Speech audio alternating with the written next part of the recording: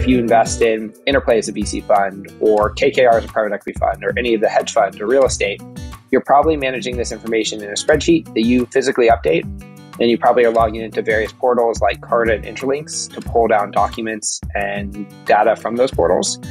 We automate all of that kind of work to get the private markets up to the same level of digitization as public markets as a platform like Fidelity. Welcome, everybody. I'm Mark Peter Davis, managing partner of Interplay. On this podcast, I interview innovators about their strategies, industries, and decisions. This week, I chat with Ryan Eisenman of Arch, a tech-enabled service platform that helps private investors collect all of the super annoying paperwork associated with their investments. Collecting statements, tax documents, and legal documentation from private markets has become an absolute nightmare for people who are investing in a lot of these different funds. And Arch has made a really easy solution to help with that. He, interestingly, in this conversation, compares the admin of private markets today to what it used to be for public companies back when they used to issue paper stock certificates. It is totally antiquated. Their modern technology tentacles into dozens of platforms to centralize the data flow and makes it super easy to get the information you need about your investments. It's a really interesting conversation. We discuss the Arch solution, startup lessons, and we get into the fairness of the investor accreditation laws in the United States. Enjoy.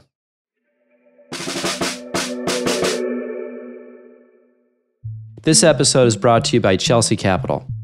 Chelsea Capital provides high-quality, low-cost accounting, tax, CFO, and alternative finance solutions.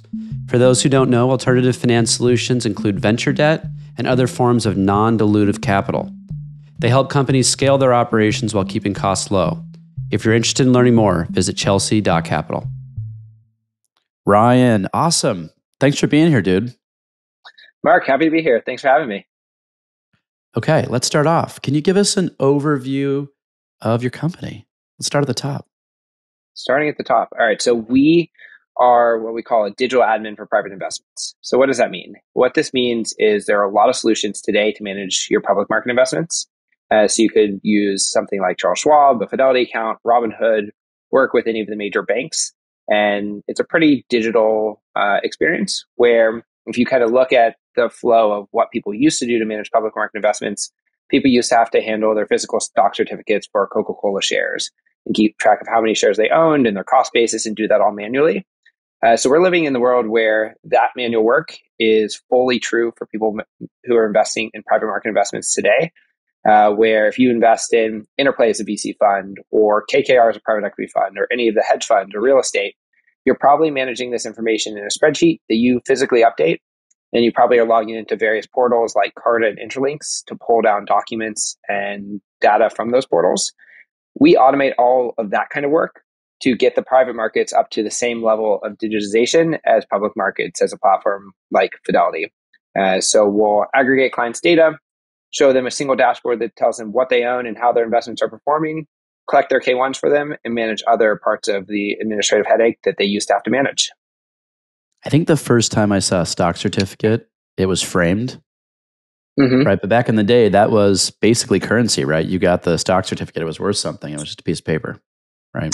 We'd love to do the same thing with their K1s, have your children say, the first time I saw a K1 and the only time was that it was framed. But now my tax information just flows directly into my tax return. Right. And the folks who are out there doing these private market investments in these private equity funds, hedge funds, venture capital funds, they've all got different portals. I'm an active investor. I've got, 30, 40 portals I log into to download one document. Different logins. They're all a mess. This is a real administrative nightmare. Is there a part of the solution at Arch that is the most popular or the most significant thing that kind of gets people hooked, right? You talked about ingesting the K1 data, and K1, is the tax filing, right? That the company's giving to its investors so that they can flow that information in the tax return. The monthly or quarterly financials, is there a particular thing that people gravitate most towards, or Is it kind of everyone's just sick of all the paper in general? I guess it's not paper, it's PDFs. Yeah, I'd say there's like three things in particular. And we think of this as a bundled approach where some people care a lot about just understanding what is the total universe of everything that I own. And I've heard at least 3 or 4 dozen times this exact sentence of, if I get hit by a bus, my wife, husband, spouse wouldn't have any idea of what we own or where to find my investments. So I need a source of truth for that information. The second thing is logging into all the portals. So when people get a capital call request or an update letter, we find that a lot of times people won't read the letters. They will, of course, get a capital call because that's necessary, but they won't do the other things because of the extra admin work to do so. So we put those notices back in their inbox. They actually don't even have to log into our platform. We'll give them a direct link to the notice. And then the third thing really is collecting all of their K-1s and other tax documents, giving those directly to their accountant so they don't have to track those down or follow up with missing documents. So that's probably the one that actually, the last one, is the most painful and provides the most value. Okay, so just to make sure I understand the experience, an investor goes in, they set up on Arch, and they then individually log into all these different portals. You guys set your hooks into those portals and pull out all the documents and then email them to the right people. And I'm assuming maybe store them on the web. Is that the right? Very close. So we have a digital way of connecting to all the different portals like Carta and Intralinks. So when we set up their account, we'll set up all those connections on behalf of the client once they sign up for Arch. Then everything that we receive will be posted into the Arch platform. So we go from many logins to a single login. So it's kind of like single sign-on in a way. All that information is organized within Arch. And then we'll send either a daily or weekly summary email to the client, where they, in that one email, have everything laid out of these are the capital calls coming due and all the other items that you've received with a direct link to the document. So you can, of course, go into Arch to get that document, but you can also click directly from your email in the same way that you might have before had an attachment to an email. So kind of bringing that old paradigm back. So we use Carta as our fund admin for Interplay. And I'm familiar with Interlinks and all the others. But there seems to be a proliferation, dozens of these tiny little home start fund admin platforms out there that probably the tech behind them does not look very sophisticated. The product and user experience is not very good.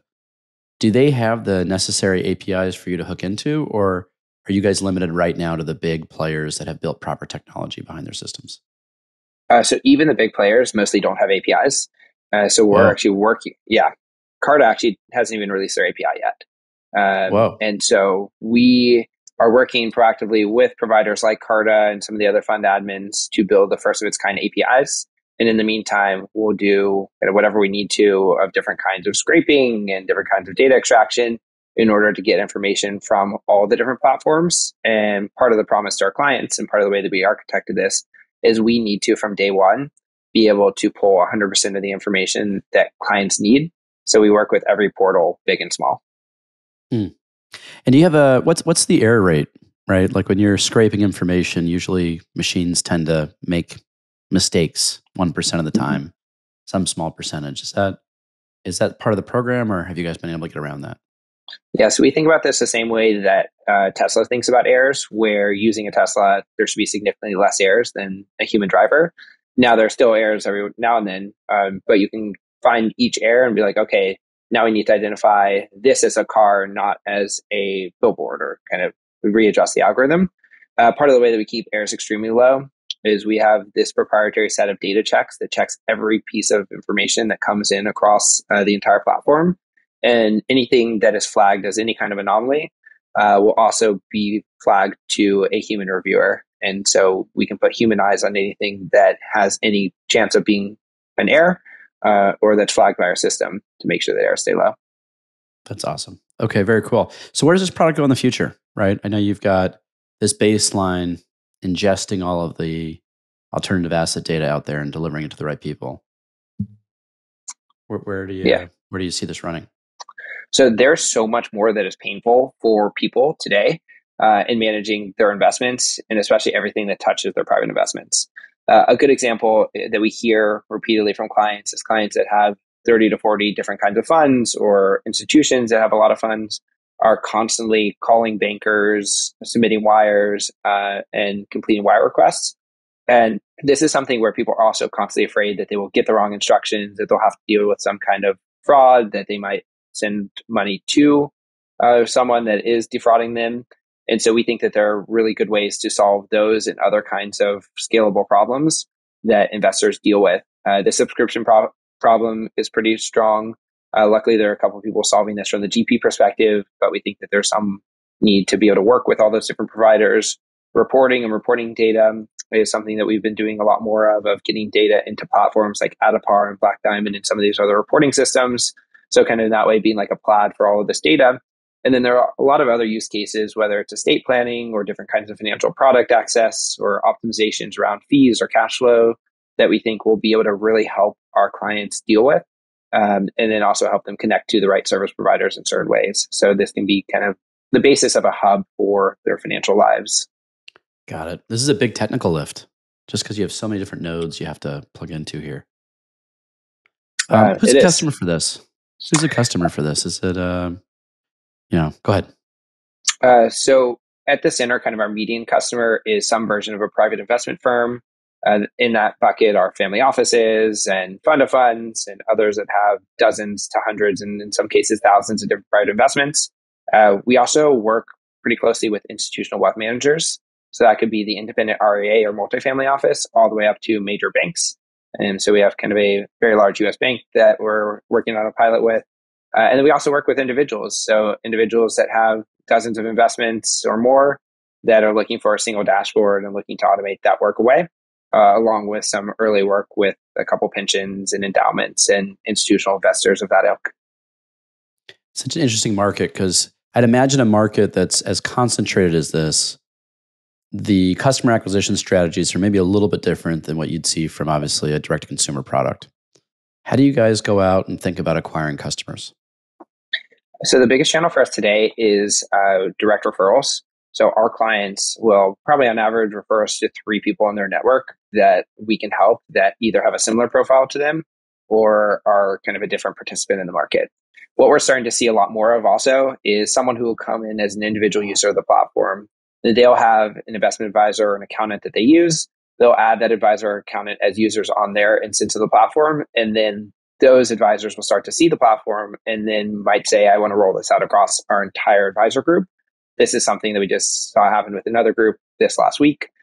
So we love those examples because we love when we can have product-led growth where we grow because our product fits a use case and because people naturally feel like they can share it and help someone in their network.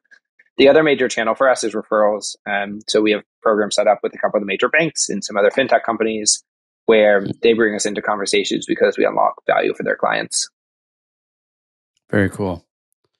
Very cool. Yeah, I think the virality component of this seems kind of intuitive, given that there's all these stakeholders that are all interwoven with each other, right? Yeah. Someone's accountant ends up serving other people and probably recommends it. Are there marketing or sales activities you guys do to kind of support that, or you just kind of focus just on the virality? So there's a little bit more that we want to start doing on the marketing side. One of those areas is we have some great customers and these clients have really interesting experiences that we'd love to be able to share with others. So we're going to start working on ways to partner with our clients on bringing great content to our other clients and really kind of surfacing some of this knowledge out in the world. So we recently did a webinar with a client that went to space, was on one of the Blue Origin flights, and we're going to start putting out a couple articles from that conversation and think that can be the bedrock of a lot of our strategy of creating really like differentiated content, things that people want to hear about, knowledge that's hard to find, and being able to like lift everyone's ability to learn through some of these conversations. So I look at this type of business and I think, wow, this has got to be really hard just because you've got so many different players that you have tech dependency on, right? If someone changes their API, you've got to tweak your software interface with that, right? There's all these different nodes and that's the value, right? You're doing all the hard work for everybody and centralizing that. What has been the biggest challenge for you in creating this business? So biggest challenge probably has been getting to the burden of proof of what you need to sell into this industry. And so I'd say that took maybe about 2.5 years of the kind of early stage of our company and sort of split our company's trajectory into two parts. It'd be pre-burden of proof and post-burden of proof.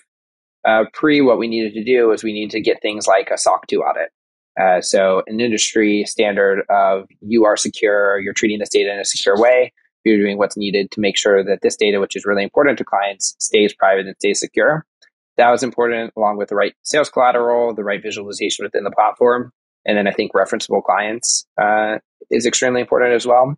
If you're an endowment who's purchasing Arch, you want to know that Harvard, Yale, or Stanford is using the platform, and then it's an easy purchasing decision. And the same is true for family offices and multifamily offices and anyone else.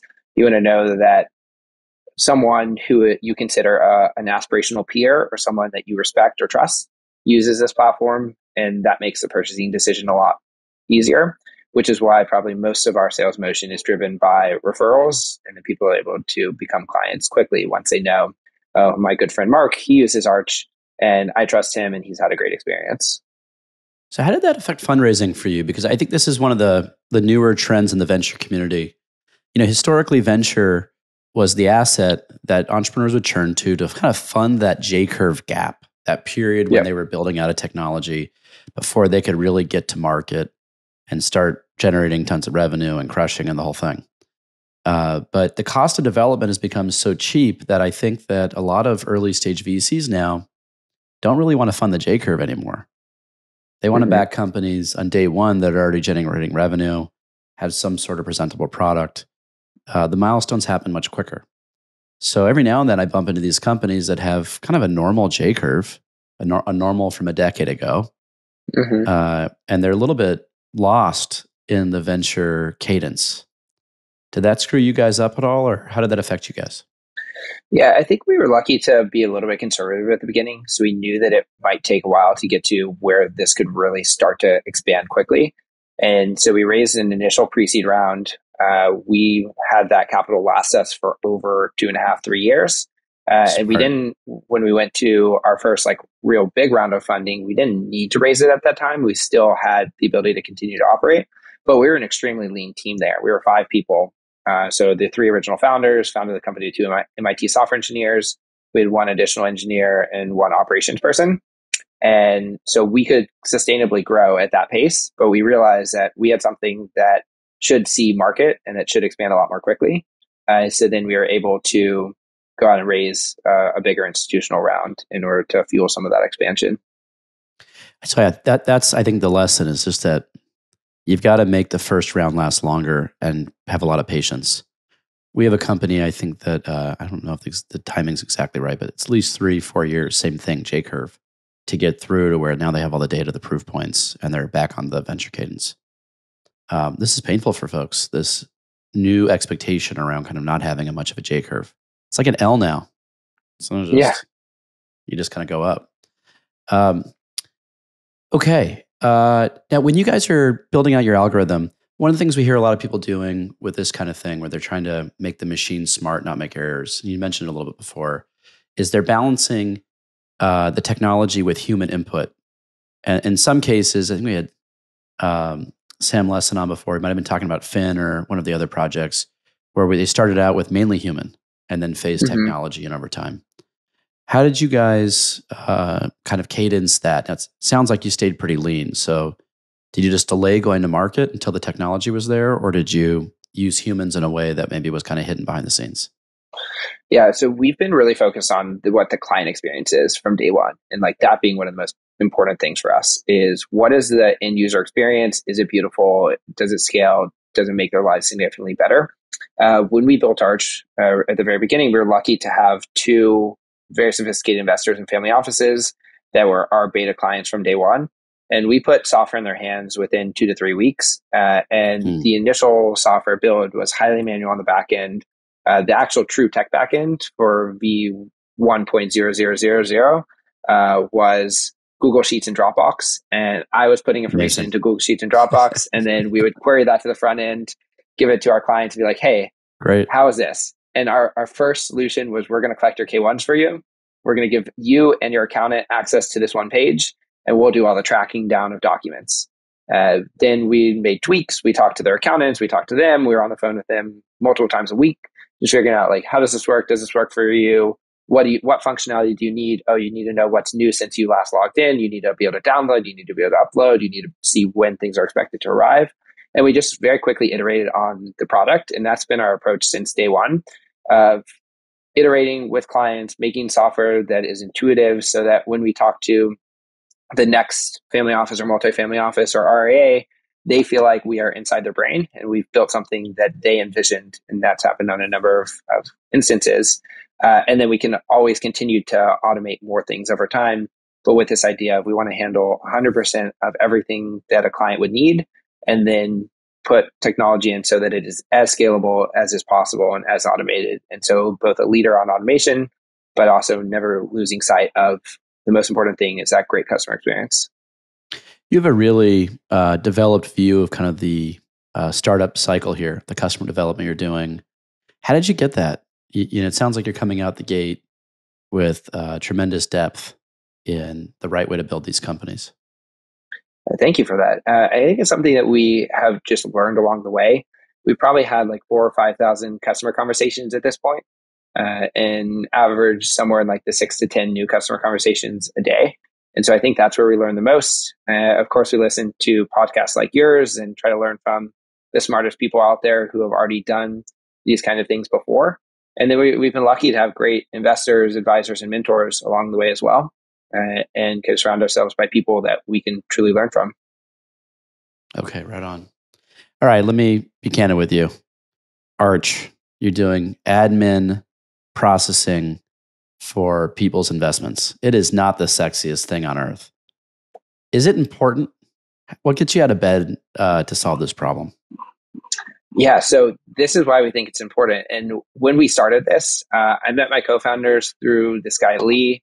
And Lee introduced me to my co-founders being like, hey, you guys are interested in a similar area. They also want to build something that matters to people, but isn't sexy. That's an overlooked, underloved problem.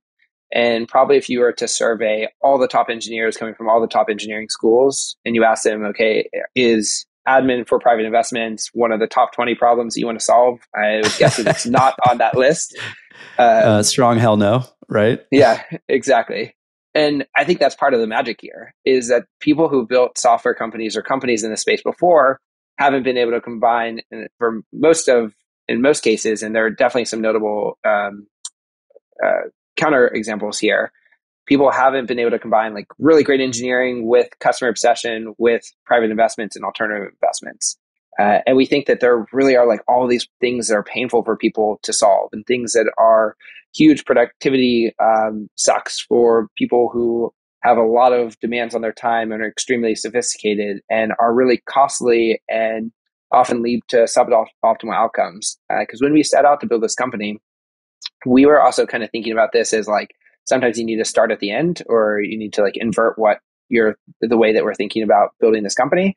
What we want to do ultimately is help people have better outcomes. Like we want people to make better financial decisions, to pay less in fees and have better outcomes and be able to protect, preserve, and grow capital over time. We realize in order to do that, you have to have really good data. And in order to have really good data, you have to have great processes, and these processes are painful. So we started with, let's automate these processes, then give people good data, and then ultimately that should lead to better outcomes. I love that. I can hear the passion in your voice. It's funny Thanks. for this topic, but I'm glad someone's doing it. It's important. What's been the best part of the journey for you? I mean, you've been at this for a bit now. What's made this sing? I think the best part is the unprompted feedback from our customers when they view the platform for the first time, or when they're sharing their experience with us, and they'll give us this just like amazing bite-sized quote of how they love the platform and how it's changed their experience and changed something about the way that they live or the way that they manage their investments. And we'll try to bring those to our team. We have a team meeting every week, and one of the biggest portions of our team meeting is going through these kind of customer quotes and sharing that kind of feedback.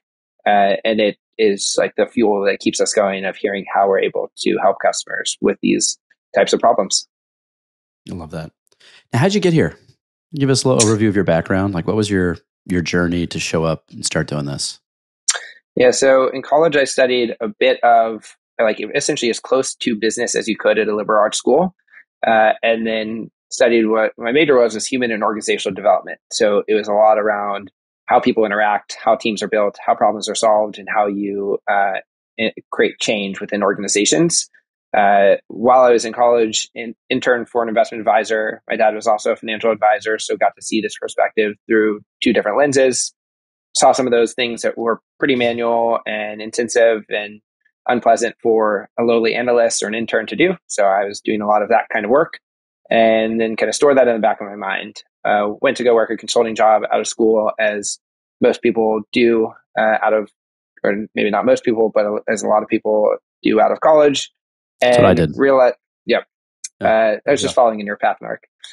Uh, and then I Appreciate realized that. after a summer in Tel Aviv that there's just a ton happening in the technology sphere, and that's where I felt like big incremental changes were happening and wanted to be involved in tech. So left the consulting firm, went to go work for a startup, ultimately found myself at Techstars, working for Techstars for a few months. And then out of Techstars, we had this idea, really was validated with that mentor, Lee. And then with my two co-founders, we came to conviction that this is something that we wanted to build and turn into a company, and haven't looked back since. That's awesome. Now, there's some other parts of the story you left out. We did a little digging on you. Tell us about your wilderness experience. Oh, yes. So I think this is one of like the first times that I like truly learned how to really plan ahead and how to handle an entire like mission from beginning to end. Because for 2 years before going to college, I led wilderness trips for 8 to 15-year-old boys at a camp, and these were 3 to 10 day trips. And I was in some cases just 2 years older than them at 17, and most of my co-leaders, or pretty much all my co-leaders, were a fair bit older as well. So that was probably one of the best experiences for me in terms of like maturity. And I learned how to cook on these trips. I learned how to plan and how to like what north meant versus south, and how to find a trail and how to navigate, and also how to like manage a team and manage people's happiness. And even if you're caught on the side of the river for 2 hours as there's a crazy thunderstorm with 8-year-old kids who are extremely unhappy and cold, how you can like find joy in those moments, the storytelling that you do to kind of create meaning there, and the way that you can take something that could otherwise be a really negative experience and turn it into a growth experience for myself and for everyone else on the trip. I was literally just this past week talking with some folks about the idea of putting our kids into a program for something like this. The idea of kind of getting them out a couple weeks, and I was dreaming of something pretty raw, where they don't have a lot of resources. It's not glamping, but resetting kind of what it means to be safe and independent. I think it's a very powerful thing. I was I have a assuming you would couple of, recommend that. yeah, this was a great camp. And then there are programs like Knowles, National Outdoor Leadership School. I did one of their month-long trips where you're fully in the wilderness for a month. I think those are incredible programs, and you get to explore a different side of you and learn skills in a fully different setting. Very cool. I'm going to take notes after this conversation. Yeah, happy to Much chat appreciated more. on that. Of course. Okay. And so along the way, I mean, it sounds like you've picked up a lot of the startup tips. You have mentors. Who was coaching you? How'd you figure all this out? So this initial guy, Lee, has been a big coach for us, and he's someone that we met with every week when we were first getting started. And then as we started to kind of remove the training wheels and be able to work on our own, have still continued to keep in touch with, and most recently did like a 3-hour deep dive session into product and product market fit and some of the things we were doing. Mm-hmm. And then a lot of our clients have become mentors, because our clients oftentimes are people that are really passionate about managing their investments, but are passionate about entrepreneurship. And many of them have done this before and want to see the next generation succeed. And so we're extremely appreciative to the time that they've given us, both kind of from a business advice perspective as well as like time focused on product. And then, of course, we look to other entrepreneurs and VCs and other people in this industry. And I think it's amazing how people and how willing people are to share time, share perspective, and help us see around corners. Are there bits of wisdom that you've taken from mentors or your own personal experience? Maybe, what's the most important thing you've learned as a founder? Maybe put it that way. Yeah. I think so. Most important thing we've learned as a founder is just like how much it matters to be obsessed with customers and how much we can learn from all the people around us. And so mentors aren't the only source of knowledge. It's also our team, and like having an incredible and focused and dynamic team is extremely important. And having great advisors and friends and being able to like read great knowledge and pull knowledge from all these different sources. So then for us as founders and as those trying to build a company, we want to learn as quickly as possible. And I think a lot of success is how quickly you can learn what you need to do, and then how you apply hard work and effort behind that learning. So it's kind of this continual approach. And I think we really learn from those around us, from being willing to make little mistakes and learn along the way, and being introspective enough to know when things aren't perfect, how we can learn from those experiences and know that every day you get a chance to continue to push the ball forward. And I think a lot of times growth and progress happens in really big spurts. So you might not see on a daily basis how much progress you're making, but then you might have a period where it's like a week or a month where you have a series of great conversations, you nail a big client, you learn a lot from them. And then from that learning and from kind of the way that you and the team grow, you are then a different company and you're on a different playing field. And you now have kind of an enhanced view of what you need to do, and knowledge can continue to compound on itself. And that's probably one of my favorite things. I love that answer. I'm in the process of writing an article right now for publication. And the question I'm answering is, what are the character traits that make someone successful as an entrepreneur? What are you looking for? And the way they had worded it, I think they were looking for, people who have certain degrees or certain backgrounds. It wasn't character traits. My response is basically grit, curiosity, and humility. Mm-hmm. And I think, what you're talking about right now is really just realizing that you can always be learning. I feel like I'm constantly learning from everybody around me. And if you have that mindset, it's like game on. You're just so much more effective in these startups. There's too many things out there. It's impossible to know it all. So I love that mindset. When I'm hearing people talk about that, I'm like, okay, ding, indicator of probable success. So I'm not surprised you guys have gotten as far as you have when you're singing that tune. Thank you. We appreciate it. Okay, cool. So what does the industry need, right? You're fixing a lot of the admin flows. I know that the scope of this is going to continue to expand for you. For other people listening who could be helping the cause of, digitizing something that should have been digitized 20 years ago, what needs to be done? What should people help with? Yeah, I mean, definitely designers. So that's like the very quick answer. Is there are a lot of, oh my God, yeah, a lot of different workflows that are really difficult and that no one thought about, like what the person on the other side, and these are people on the other side, like what they actually have to do to fill out a subscription document or to make a wire request or to log into a portal. And sometimes it's impossible to find the document you're looking for in some of these portals. So thinking about the user experience and the interface that clients will log into, I think is extremely important.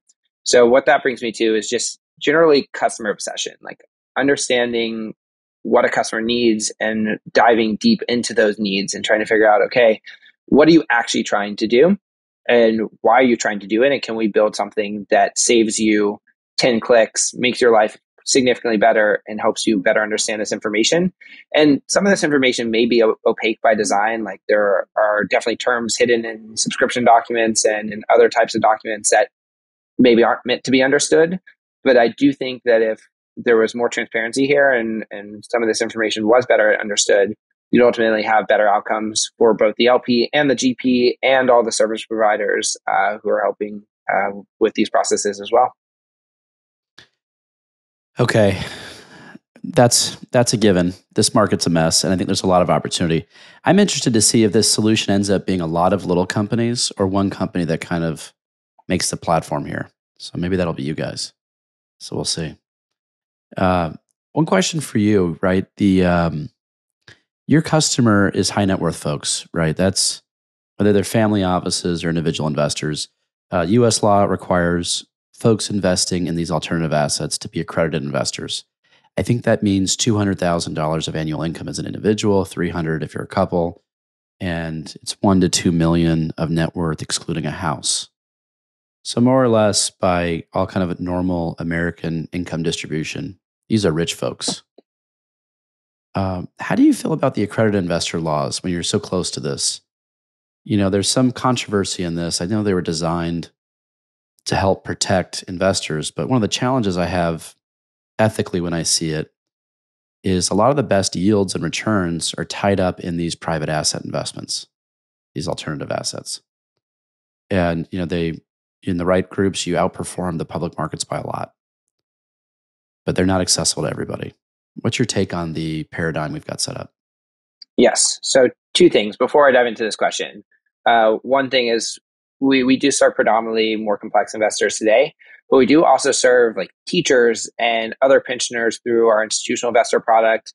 And then we think what we're building here on the private market side can also help those with a lot less sophistication over time. So we think that like there is a big aspect of this democratization of private assets and more people having access to them and more people then needing to manage them. That can be a big part of our story in the future. And so that's part of kind of our long-term vision. I think the accreditation laws in a lot of ways serve a very valid purpose of making sure that people don't get defrauded out of their money. But it's something that technology, one, can help solve. And I think it's definitely not a perfect way to govern this market. So what we would love to be able to see, and definitely our clients who would kind of fit into that accredited and sophisticated bucket, are oftentimes faced with investment decisions that are subpar as well, and oftentimes end up with operators where if they had more information or had a better way to get information, they might be able to avoid instances of fraud or instances of like really risky investments where they can lose money. So we'd like to play a role in this probably in two ways. One, in standardizing the way that people look at and manage these investments to be able to know what's a good investment versus a bad investment, better understand the risk tolerance and potential for risk, and make good decisions. And then we would love to either see or be part of seeing these laws change so that these asset classes, which have historically seen better returns, are accessible to all investors who are looking for those kind of risk-adjusted returns. And so I completely agree. There needs to be more reform here. And there's been a little bit, but I think it's kind of crazy that many of our employees who are extremely sophisticated and understand this world very, very well also can invest in private market investments. And that just fundamentally doesn't make sense because they are at the front lines of building the software to create how these investments are managed and how they're handled. What the government's using is a proxy of, they're trying to figure out who's sophisticated. And what they said is if you're already pretty rich, you can take risk and get richer and get access to the things that make everyone the most money. Mm-hmm. It's a little bit of a catch-22 for folks. What if you were king? How would you amend the construct and the laws? Was there a certain? Would you open it up to everybody, or would there be certain rules around who can be accredited, but maybe not something tied to financials? And maybe it'd be something akin to how we do driver's education, where you have the right to drive and it's not based on your income level, and driving is a great benefit to all people, and driving has risks. There are car accidents. But driving definitively is a good thing for everyone and for society. But you need to learn how to drive first. So maybe there's a course that you can take that teaches you how you, and this could be something where there's minimum requirements, but different private companies can create their own courses in order to serve that population. And maybe there's some public course as well that allows you to learn enough about these investments to be able to understand the inherent risks and how to allocate assets. And it ultimately is a tricky problem because ultimately some people, when they invest in alternative investments, will lose money. And I think that's a given. And there is risk, and there are recessions, and there are times where everything goes down, and there's times where everything goes up. So we have to be aware of that. But I think it's not fair to exclude everyone from these investments just to protect a few people as well. Yeah, maybe a test. Yes, and maybe some sort of maximum percentage of net worth per investment. So helping people make sure they don't kind of put all their chips on one bet if it is open to everybody. Certainly seems reasonable. Hey, thanks for being on the show. Appreciate you being here. Mark, thanks so much. This was a ton of fun. Really appreciate you having me. So while that may not be the sexiest subject for many folks listening, I am super grateful for Ryan and his team to go out and solve this problem. They're going to hopefully streamline this market and make it a lot easier for people to invest. My hope is I'll democratize and play a role in democratizing access to these investments, which I think will make for a better society. If you like what you heard, please hook us up with a like or a 5-star review, and feel free to share with a friend. You can find me on Twitter @MPD, and to hear more of my conversations with innovators, subscribe on YouTube, Facebook, or any major podcast platform. Just search for Innovation with Mark Peter Davis.